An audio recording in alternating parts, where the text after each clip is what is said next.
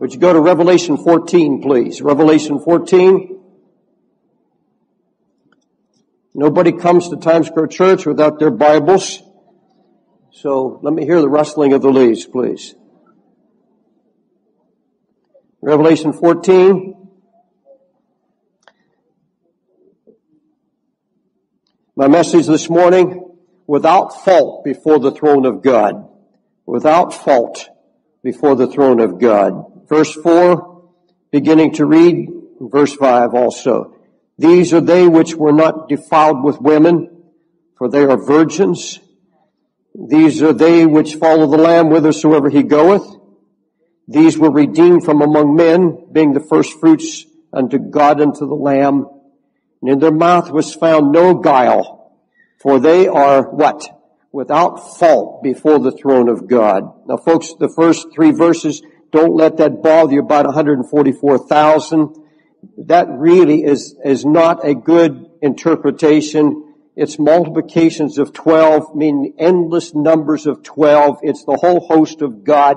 It has nothing to do with Israel. This has to do with the Israel of Jerusalem, the holy Jerusalem, which is us, who are redeemed by the blood of the Lamb. We are the virgins that stand before him without fault. May God encourage you by what you hear this morning. My wife and I were dining with a friend of ours this past week, and she voiced what I believe is the feeling of so many Christians in these perilous times that we face. She said, my husband's an oculist. He makes and places glass eyes. He fits glass eyes. She said, we've worked very hard all our lives and we've saved some money and we have a few additional retirement funds, but things are getting very scary, Pastor Dave. We see nations falling into depression all around us. We hear of possible computer disaster coming in the year 2000. We see terrorism on all sides. We hate to listen to the news or pick up a newspaper anymore because every day some new awful thing is happening. And she said, I know Christians are not supposed to be afraid, but it's very hard not to. I personally struggle with fear about our mortgage and our car payments because who wants to buy glass eyes when the economy goes sour?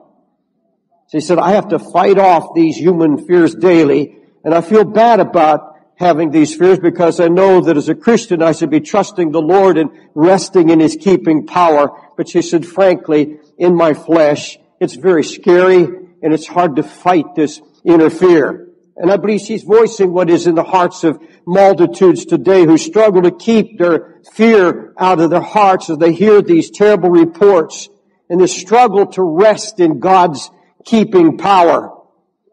And most Christians that I talk to really don't feel prepared physically for an economic collapse or the things that we see happening around the world. And if suddenly things go apart, very few feel prepared for that. And they do see something in the horizon. Intuitively, something is happening to the nation, that it's disintegrating, that things are falling apart. And there is that human fear.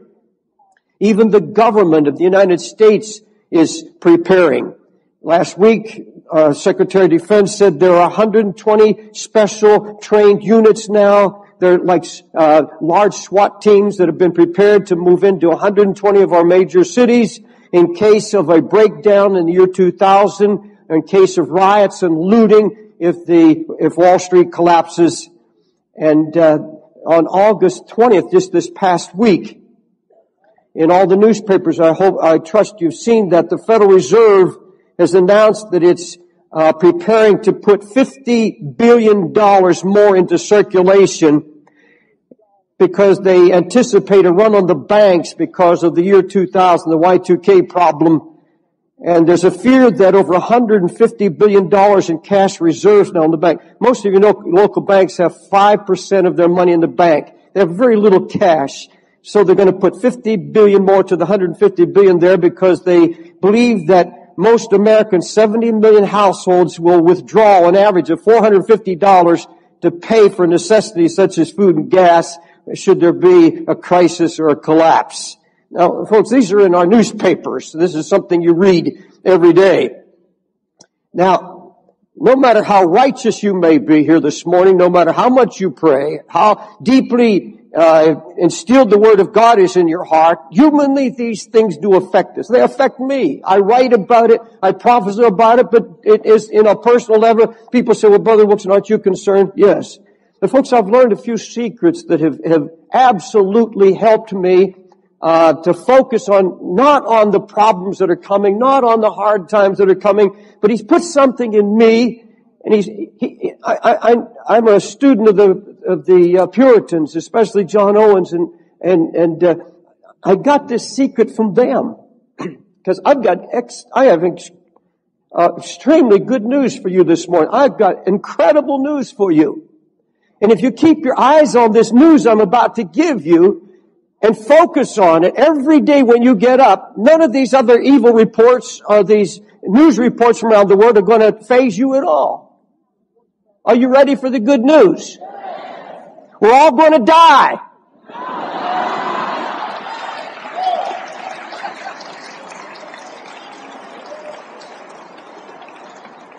Better yet, we're all going to the judgment. Good news. You say you're losing it, Pastor. No, not at all. It's appointed unto man once to die, and after that, the judgment. 1 minute in eternity, you'll know how insignificant all of these things are, that they never really did matter, that He was there all the time in His keeping, saving power, and it didn't make any difference whatsoever. 1 second into eternity. I can imagine someone thinking this morning, Pastor, how can this be good news? I'm trying to just rid my heart of the fears about the coming depression and the rioting and looting you say is going to come to this city. And now you tell me I'm going to stand before God and give an account of every thought and every deed, because He said every thought's going to be brought into captivity. Every evil deed that I've ever committed in my life, I've got to give an account of all the good and bad in my life. That's a fearful thing. What are you talking about good news? Folks, if you understand your Bible, if you understand the Word of God, and you're rooted and grounded in this book, you're going to find that if you keep your mind focused on the New Jerusalem state of mind, if you keep your mind focused on the day you stand before Almighty God, and it's a time of joy and thanksgiving, and that's what I'm going to prove to you this morning, that it's your coronation day. It's a time preceding the marriage supper of the Lamb where God, or rather Jesus Christ, the Lord Himself, is going to embrace you. Hallelujah. Wonderful news. That if you're trusting in Jesus, you are under His cleansing blood. If you've been sprinkled by the blood of Jesus Christ, you are submitted to the Lordship of Jesus Christ. You are going to stand before the throne of God without fault. You're going to stand before Him without fear. And you are going to be acknowledged before every sinner, before the devil, and every demon in hell as the bride of Jesus Christ. Let me tell you that you will not face a single sin that's been against you. You will not be exposed for any failure. You will be there without spot or blemish. In fact, on that day, all your bad works will have been done away with. Only your good works are going to be expressed or exposed to the multitudes of the nations that are gathered. Now, I'm not going to get into discussion this morning about the judgment seat of Christ, or whether there's one general resurrection and one general great white throne judgment. The Puritans and many, many theologians down through history believe in one general resurrection. Others believe that there are two, that the Christian goes to the judgment seat of Christ first. Let me tell you this, that on that great white throne judgment, the Bible says we are all going to be there. And I'll tell you before I'm finished where I stand on that. Because I'm going to prove to you, I believe from the Scripture, that if there is a judgment of Christians separate, it's going to be a one by one, one at a time judgment, not before the crowds. And if there are works to burn, it'll be between you and Jesus and nobody else. I can prove that powerfully here. then I believe there's one great white throne judgment where all stand together.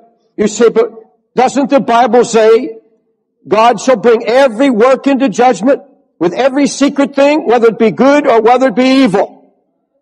You say, how can it be then that the saints are going to stand before God without fear if all of the bad works are going to be brought into the light? Now keep in mind that the great white throne judgment, there are two classes of people. There are sheep and there are goats. There are the faithful and unfaithful. There are the saints and the sinners, the sons and the slaves. The Bible says there's going to be wise and foolish, believers and unbelievers. And at the great white throne judgment, every sinner is going to face his book. Every sinner is going to face every evil thought that he's ever thought. Millions upon millions of evil thoughts.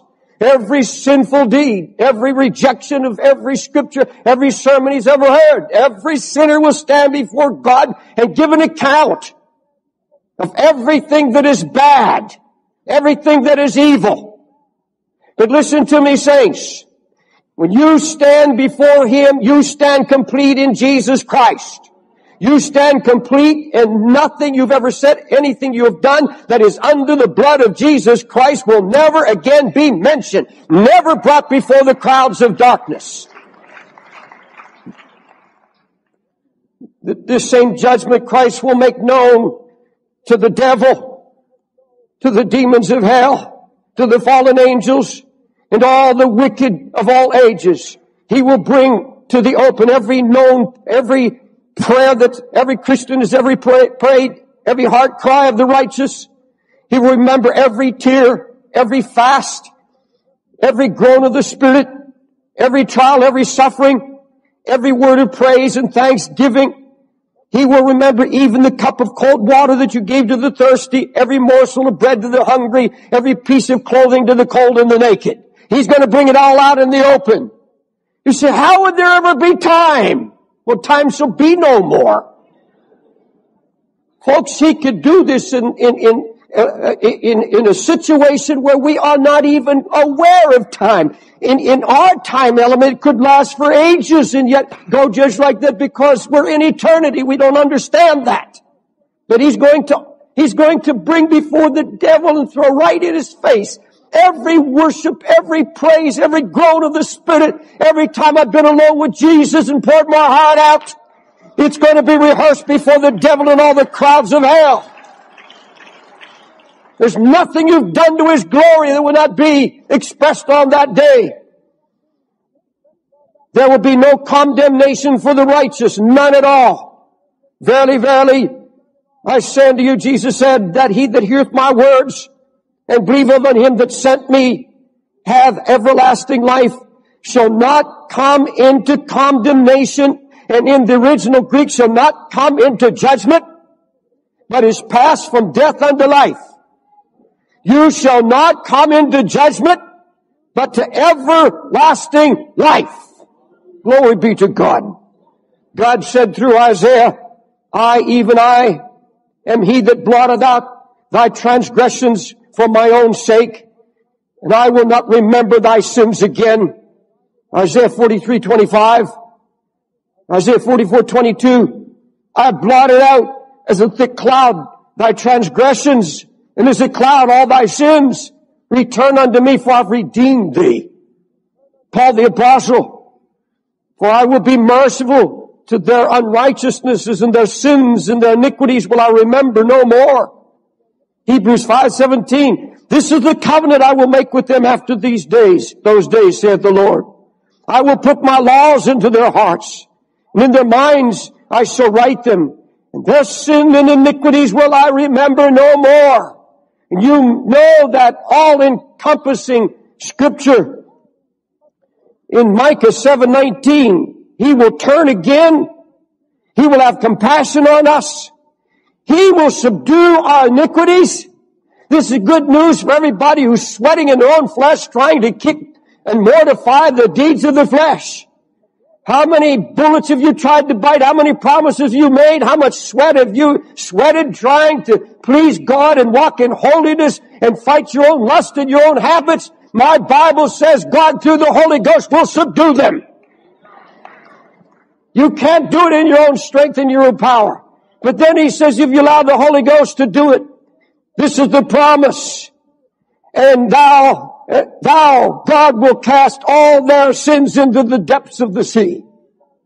Not only does he cast, you want to know how he does it? He takes your sins and flips them over his shoulders. This is what it says. Thou hast in love to my soul delivered me from the pit of corruption, for thou hast thrown all my sins behind thy back. Isaiah 38:17. All through the scripture, God said, when I forgive you, I forget every sin, every transgression, all iniquities I have forgotten. Why can't you and I? Why do we allow the devil to dig up something in the muck and mire of our past that's already under the blood? Oh, folks, one of the biggest sins on the face of the earth is to doubt the cleansing, forgiving power of the blood of Jesus Christ. What an awful sin it is. The Bible says on that day, the books are going to be open. Would you go to Revelation 20, please?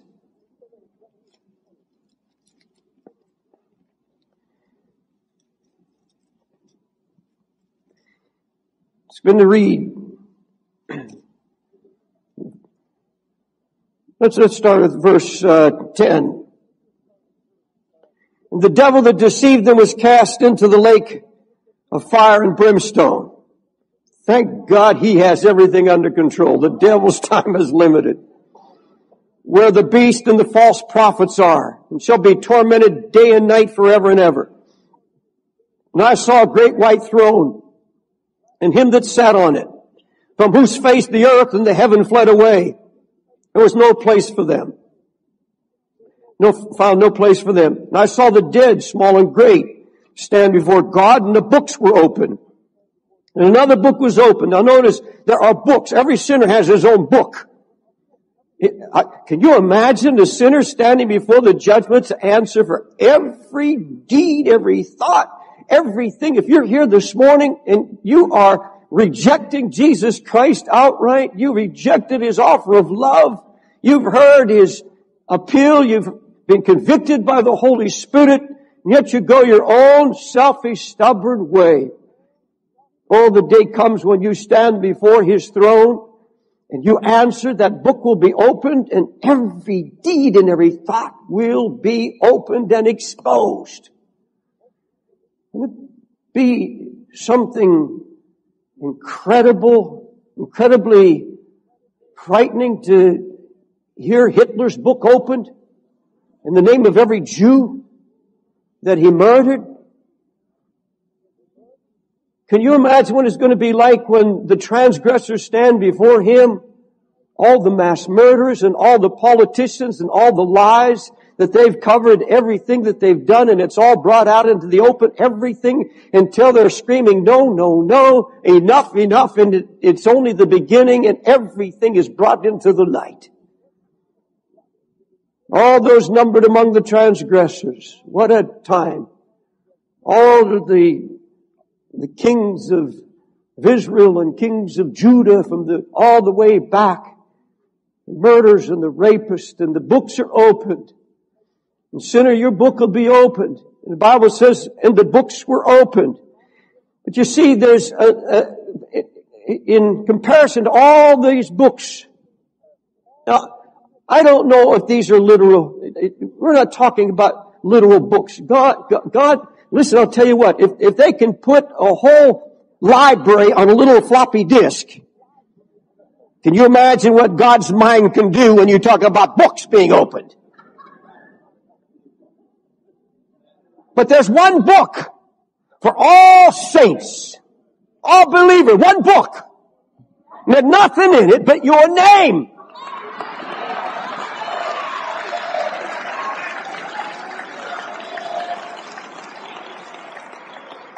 And it's a new name that only God knows, and he's going to reveal it to you at that time. It's going to have something to do with your nature here on earth, I believe. I hope mine has something to do with Overcomer. One book will be opened. Folks, there would be no sin, no evil thought, nothing you have ever done, because it is under the blood of Jesus. And the simplest, most uneducated Christian, you don't have to be a theologian, you don't have to walk with God for 50 years. It is right now just believing with all of your heart and mind that Christ shed His blood. You claim the victory of the cross of Jesus Christ. You submit to the Lordship of Jesus Christ. You set your mind to seek Him with all your heart, your mind, soul, and spirit. And folks, your name is written in the book of life. The books were open, which is the book of life, and the dead were judged out of those things which were written in the books, according to their works. According to their works, the Scripture says. Glory be to God. Now, you that are here this morning listening to me who were guilty of scarlet sins. Now, there are scarlet sins.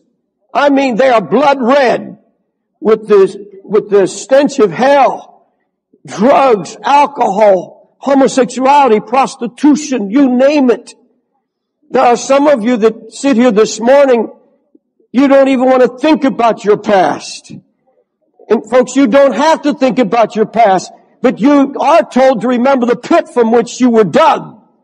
And there are some of you sitting here right now, you blush to think of what you were, how close you came to falling into hell. And you really should be dead. I mean, physically, you should be in hell right now.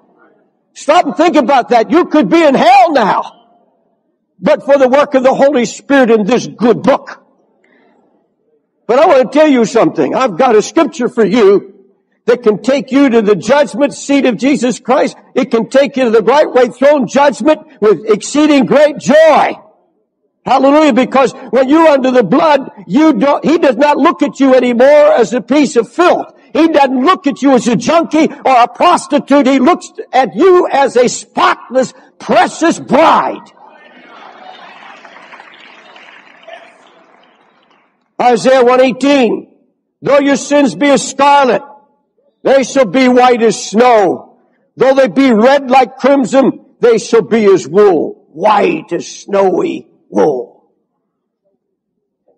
Now, you're under the blood. You had the sprinkling of the blood on your heart. You sit here now with every right to say, I am clean.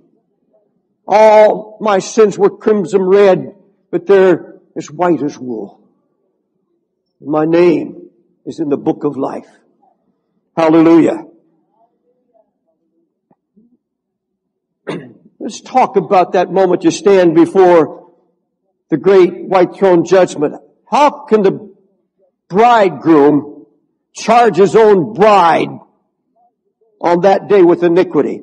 How does the husband to be look at the wife to be and charge him in front of all the wicked?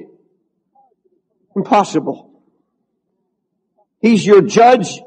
Yes, He's your judge to the wicked. But the Christ who called you, the Christ who saved you, the Christ who interceded for you all these years, who cleansed you, who purchased you with His own blood, who branded you on the forehead as His own beloved, He, your Christ, will be at the judgment, your husband, your redeemer, your friend, your advocate, your intercessor still. He will be all of that. You will be complete in Him, without spot or wrinkle or without fault before His throne. How do you sit there without saying at least a big amen? I mean, incredible. And you being dead in your sins and the uncircumcision of your flesh hath He quickened together with Him, having forgiven you all your trespasses. Now unto Him that is able to keep you from falling, present you faultless before the presence of His glory with exceeding joy. And if you're faultless, how does He condemn you? Faultless. I want to get out of your mind once and for all that the great white throne judgment for Christian is a fearful thing. It is something that should bring the greatest joy possible to your heart. Glory to God. Blotting out the handwriting of ordinances that was against us, which was contrary to us, and He took it out of the way, nailing it to the cross. Folks, the Bible said we are the body of Christ and He is the head. You think for 1 minute He's going to sever His head at the judgment day from His body in front of the wicked? Bible says He's the cornerstone of the church. Is He going to bring the whole building down at the judgment? No way!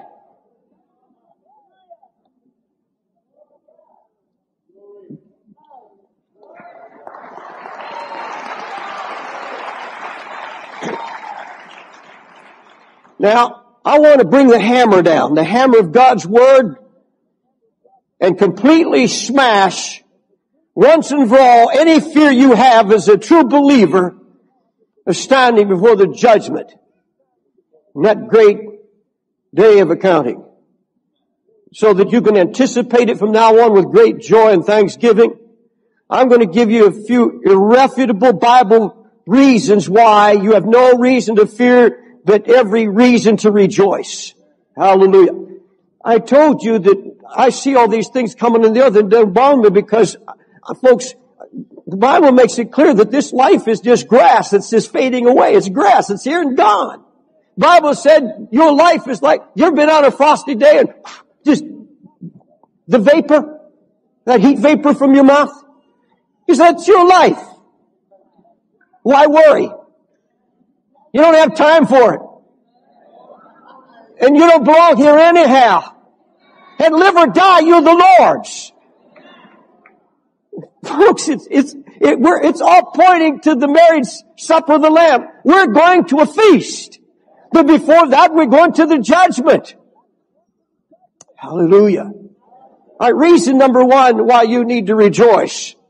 Fear is not compatible with all the wonderful relationships He's proclaimed to us in His relationship to us. In other words, God Himself has defined who He is to us. And it's not compatible to fear. Listen to what He said He is to us. He said, I'm your father.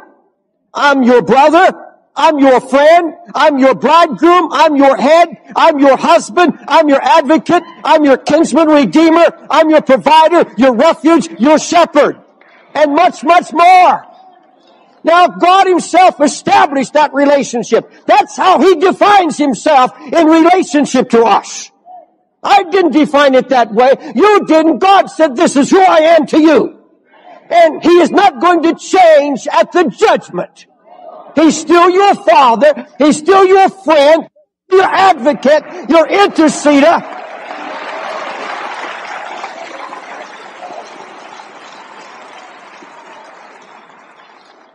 You think for one moment in front of the devil and all the raging powers of hell He's going to deny His relationship to you? No. Put the hammer to it. Smash it. Another reason. How can you fear on the day of your restitution and coronation? He hath not dealt with us after our sins. He has not rewarded us according to our iniquities. As far as the east is from the west, so far hath He removed our transgressions from us. Anybody tell me how far the east is from the west? He said, that's how far I've removed your sins.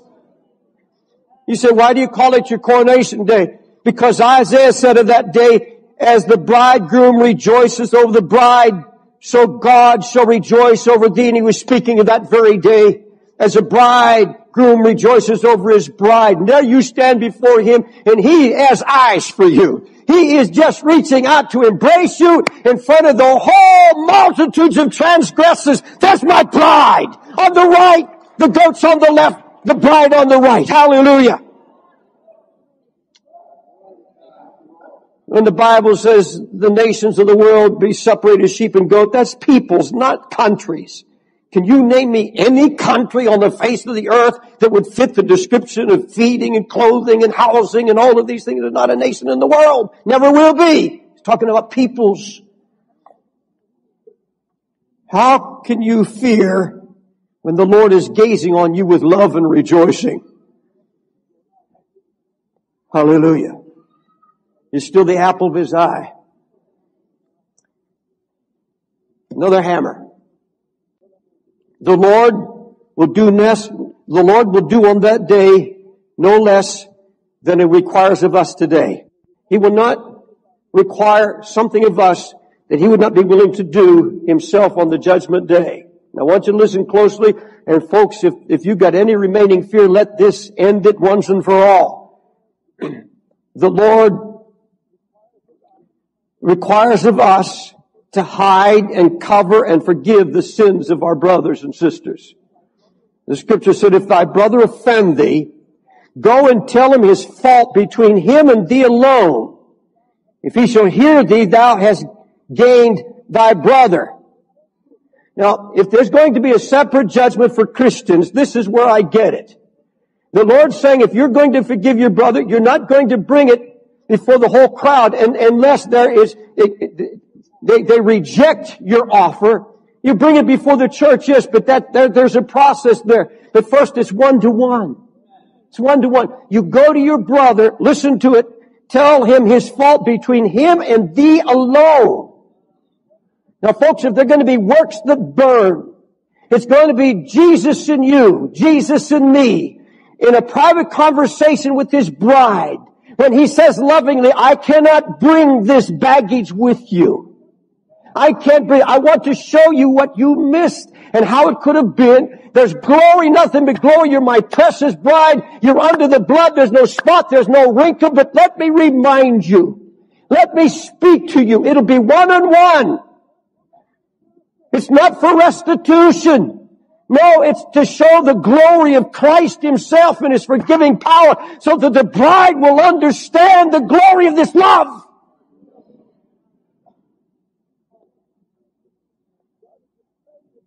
God is offended when Christians point out the weaknesses and infirmities of other saints. The Lord will deal with that. He will do no less for us when we stand before Him.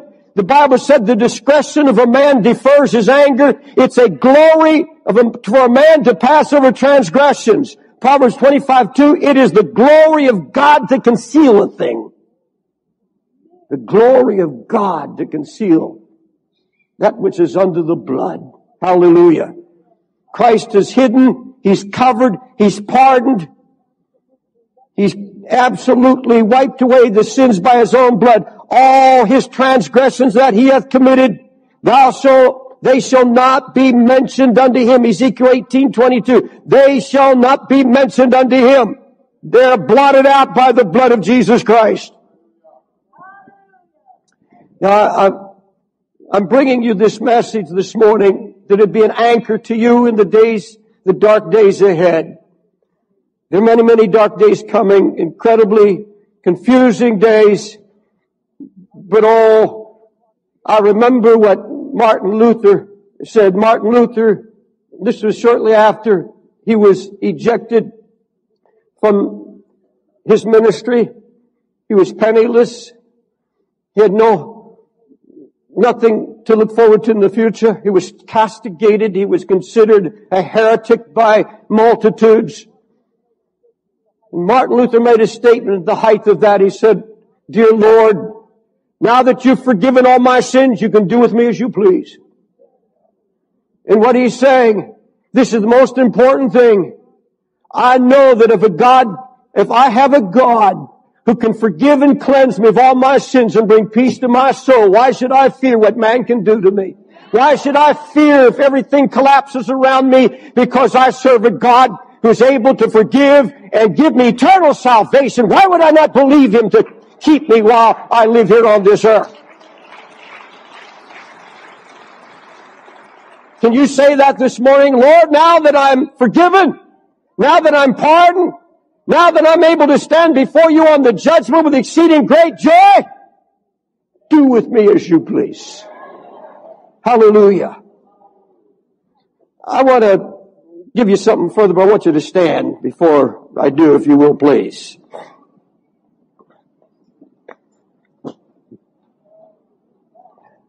Now, I know there's been a short message, but I'm not in the habit of dragging anything out just to put in time. This gives us more time to praise the Lord. Now I want you to listen. I got to read it because I wrote it down and the Lord's just blessing me. If. Would you say that? If? I'm going to tell you this. If God can seal us eternally by the blood of His own Son, if He can translate these bodies and change them into new bodies like His own, if He can melt the very elements with fire and create a new heaven and new earth, if He can send angels on that day to claim us when Christ appears again, if He can come again with tens of thousands of chariots to display His glory, if He can present me to His Son on Judgment Day with exceeding great joy, if He can build me a golden house in glory, if He can pave His streets with gold, if He can give me eternal life and everlasting celestial food to feed me all through eternity, if He can even now feed a world full of fowls of the air. It doesn't say fowls of the earth, the chickens that we feed, the fowls of the air that God feeds. He can even now feed every animal, the millions and millions of animals in the oceans. If He can do all of this, will He not take care of you, O ye of little faith? Will He not care for His own? Now while you're up, get your Bibles and go to Matthew 6, and this is where I'll close. Matthew 6. You can read better standing anyhow.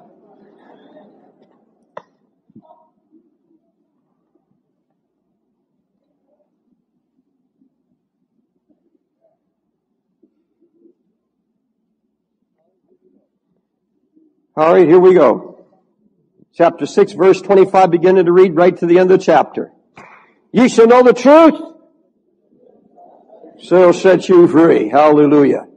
God bless this to our hearts. Help us never to forget it in troubled times. Therefore I say unto you, take no thought for your life, what you shall eat or what you shall drink. How much thought should you give? No thought. Nor yet for your body, which ye shall put on. Is not the life more than meat, and the body than raiment? Behold the fowls of the air, they sow not, neither they reap, nor gather into barns, yet your heavenly Father feedeth them. Are you not much better than they? Which of you by taking thought can add 1 cubit unto his stature? Why take ye thought for raiment? Consider the lilies of the field, how they grow. They toil not, neither do they spin. And yet I say unto you that even Solomon in all his glory was not arrayed like one of these. Wherefore, if God so clothe the grass of the field, which today is and tomorrow is cast into the oven, shall He not much more clothe you, O ye of little faith? Therefore take no thought what you shall eat or what you shall drink or wherewithal you shall be clothed. For all these things do the Gentiles seek. That's Gentile faith. For your heavenly Father knoweth that you have need of these things. But seek ye first the kingdom, read it with me folks, but seek ye first the kingdom of God and His righteousness, and all these things shall be added unto you. Take therefore no thought for the morrow shall take thought for the things itself. Sufficient unto the day is the evil thereof. Hallelujah to God forevermore. Now, lift your hands and just tell Jesus you trust Him right now. Lord, I trust You. I believe You. I rest in Your promises. You will never leave us. You will never forsake us. You will go with us to the very end. Glory be to the name of our Lord. Glory be to God forever. Yesterday, today, and forever the same. Never changes. You will keep us by Your grace. Hallelujah. We bless Your holy name. We glorify You by Your word. Thank You for Your word, Lord, that holds us.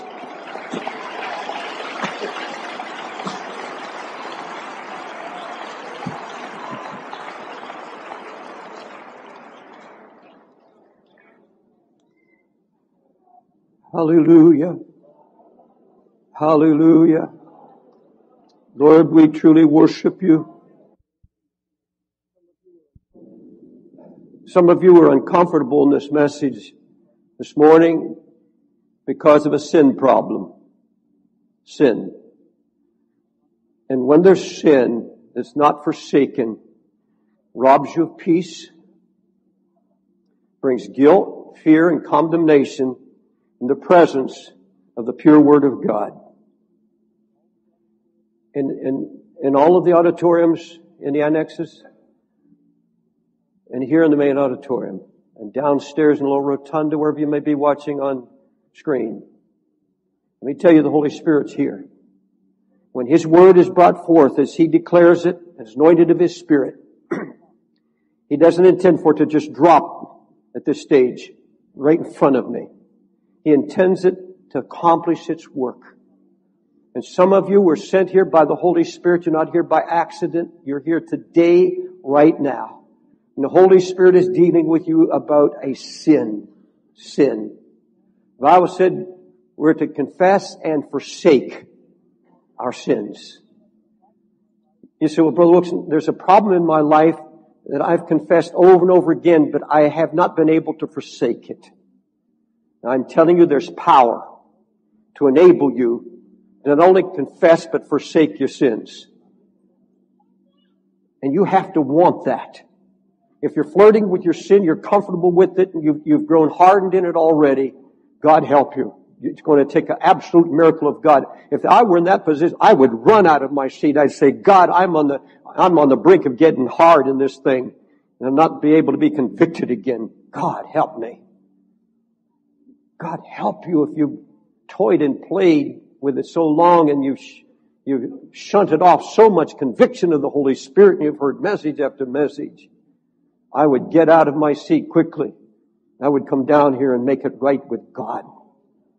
Those of you that are hearing me now, say, Pastor Dave, I've got a sin problem. I want to stand before the throne of God with exceeding great joy, but right now, I am not ready to stand before Him and enjoy what you're talking about this morning. No one's going to put a microphone on your face and ask you any silly questions or embarrass you. But it's life and death with some of you. From the balcony, you go to the stairs on either side. Here in the main auditorium, step out. And in the annex, if you will go to the lobbies, the ushers will show you how to get into this building. You come down the stairs and meet me right here. And I'm going to pray with you, and I'm going to believe that Jesus sends you out of this place free, cleansed, absolutely clean. Oh, there should be something in your heart that says, Pastor Dave, I want to be clean. I want to look God in the eye. I want to be able to stand before the judgment and look Jesus right in the eye and say, thank you for your blood. You've not only cleansed me, but you've empowered me by your Spirit to live a victorious life. Get out of your seat and come and join these that are coming. Wherever you're at, all over. You hear me downstairs, you come upstairs. Upstairs, you come downstairs. Come into the main auditorium while we're singing. I need thee, oh, I need thee. Come and join me. Move in tight, please, for those that will be coming. Again, while they're coming from the annex and the other building, or the other auditoriums, Lord bless you, we'll wait for you. God is in no hurry, and we're in no hurry. Look, don't be afraid to cry. That's all right. Don't be afraid to cry. Let it out. Let it out. That's all right. God said He will not reject a broken, contrite heart and spirit.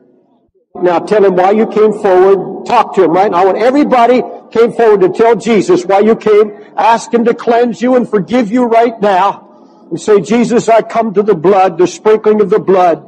Everybody, speak right out to Him right now. Nobody will hear you. Nobody's going to think anything about it. Lord, I have a sin problem. I need to be pardoned. I need to be cleansed. Jesus, I come to hide nothing. I come to open my heart to you. I hold nothing back. Nothing back.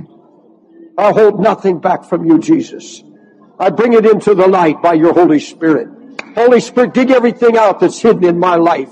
Bring it to the surface. Expose it, Lord, to my heart that I may deal with it through your Spirit.